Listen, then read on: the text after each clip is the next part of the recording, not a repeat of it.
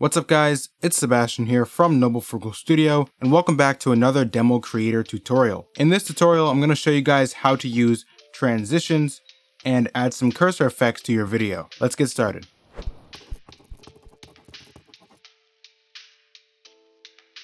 This video you're watching right now is sponsored by Wondershare. So without further ado, let's start with the transitions. Transitions are very simple. If we make a cut in our video by hovering down to the timeline and hitting Control B, we can just add a transition by dragging whichever one we want onto the timeline. Hit play, and the transition occurs. I'm gonna zoom in the timeline a little bit. If you want to get rid of the transition that you just had, you can hit delete, or if you want to switch it with another one, you could drag it over this one, just like that. You can edit the length of transitions by dragging them, clicking and dragging the ends of them.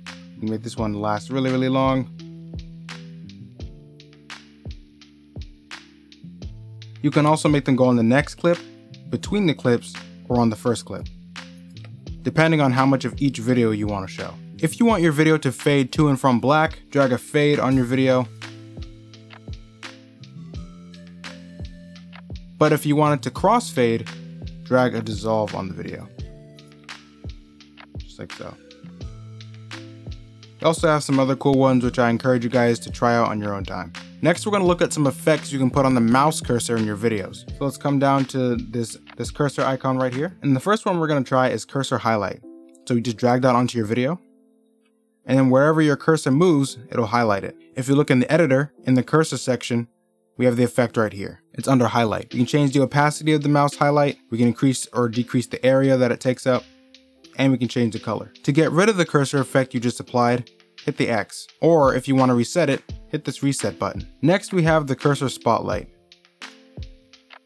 That'll put a spotlight around the cursor, similar to what you can do in the screen capture. Again, you can change the opacity and increase the area. Reset it, or you can get rid of it. Next we have the cursor magnify effect, which is one of my personal favorites. The cursor magnify effect will magnify anything within your cursor's area. You can increase the area, you can increase the thickness of the magnification border, and how much it zooms in. Next we have an interesting effect, which is the click rings effect. This effect makes a ring whenever you click in your video. While you're recording the screen, DemoCreator is capturing your mouse movement and your clicks, so it can add these effects very precisely. Change the color, nice.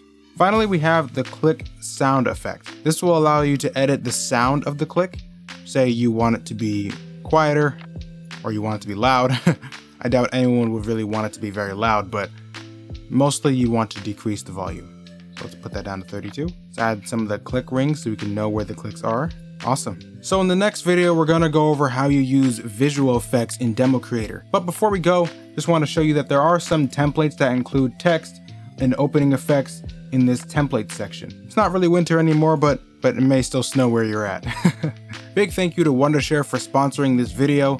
Thank you guys for watching, and I'll see you guys next time. Peace.